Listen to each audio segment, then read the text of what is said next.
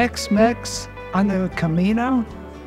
Boy, those pilgrims from the Middle Ages must be spinning in their grave. Or craving a burrito.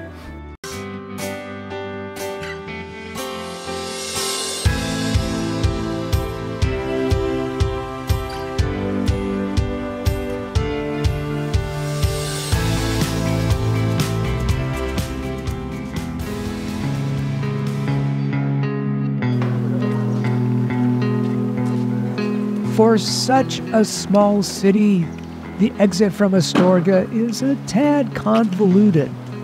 We start easily enough by following the yellow arrows out of the Plaza España with its 16th century town hall, and then through the narrow streets where there's much to distract us.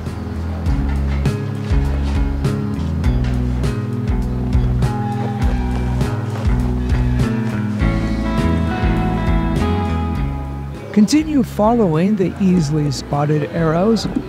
This is a city just waking up.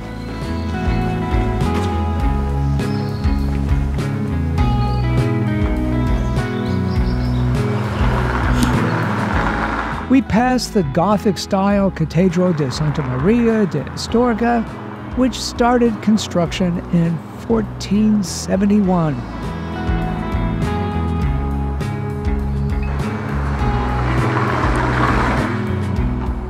As is starting to be the case, we pick up more Camino travelers on their way out of town. The path is getting crowded.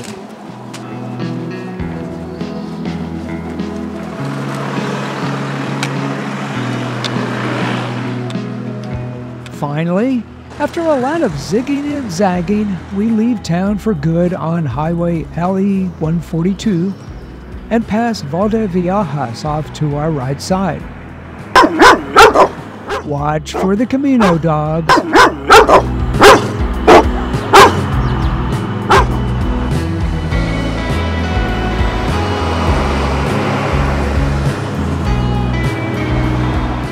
The roadside walk crosses over Highway A6 at the time of our walk under construction.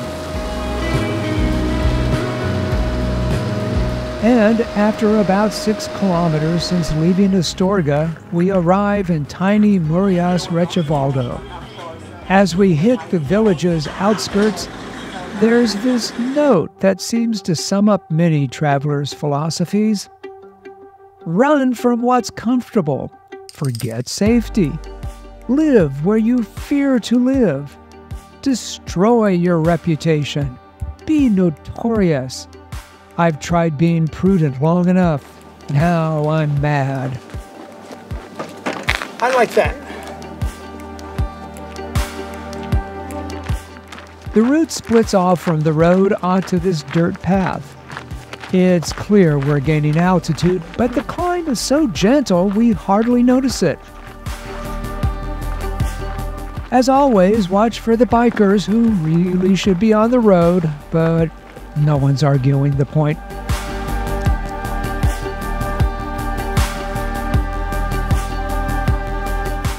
The next town is Santa Catalina de Somoza, with this mysterious die at the beginning.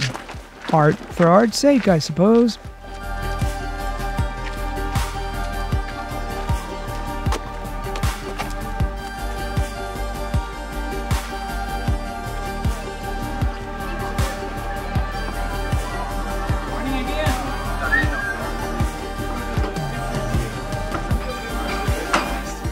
One of the Camino's quirks is how for days you may see the same people and occasionally stop to talk shop.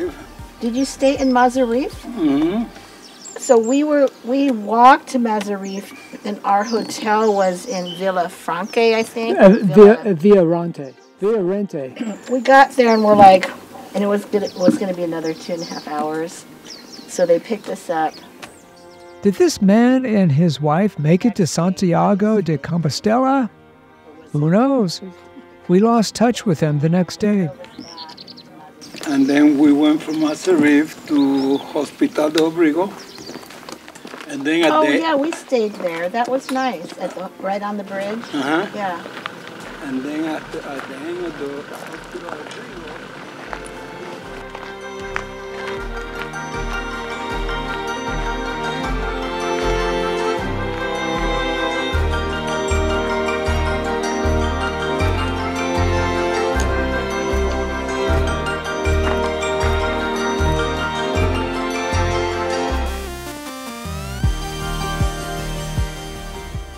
Four kilometers later, we come to El Gonzo, home of the Maison Cowboy, or Cowboy Bar. The place has a somewhat different atmosphere from the typical Camino bar.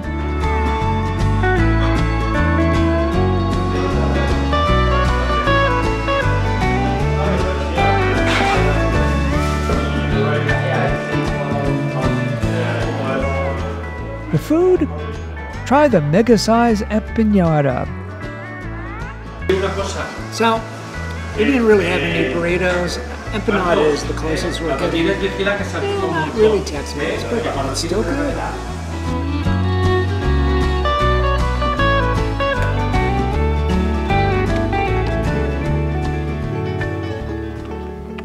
From El Gonzo, the trail continues its slow, easy climb into the Irago Mountains.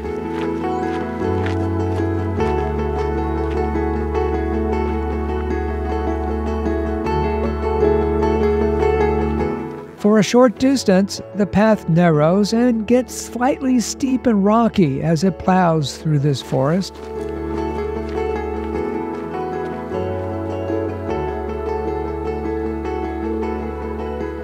We come out onto this asphalt road and start to see a change in agriculture, from large wheat fields to more cattle grazing.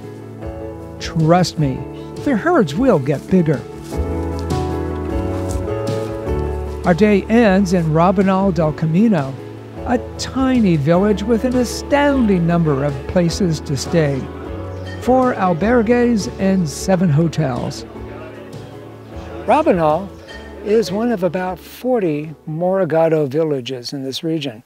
Now, the Morogado, numbering about 4,000, have managed over the centuries to maintain their own distinct culture, which they brought from North Africa in the early 8th century. They were part of the Moorish invasion and believed to be the last Moors in Spain. Now, despite having converted to Christianity during the Reconquista, they have made it a point not to blend in with the rest of Spain. Now, having said all that, their population is declining, and places like this are trying to preserve the culture by restoring buildings and essentially turning their towns into tourist attractions. Plus, with all the lodging available, they are definitely taking advantage of the Camino's popularity. Now, I might add, this isn't anything new. Rabanal was once protected by the Knights Templar as a refuge from wolves and bandits. For all the commerce here, Rabanal has a calm, polished feel. Check out the modest Iglesia de Santa Maria de la Asunción, a quiet place which dates back to the 13th century. Gracias.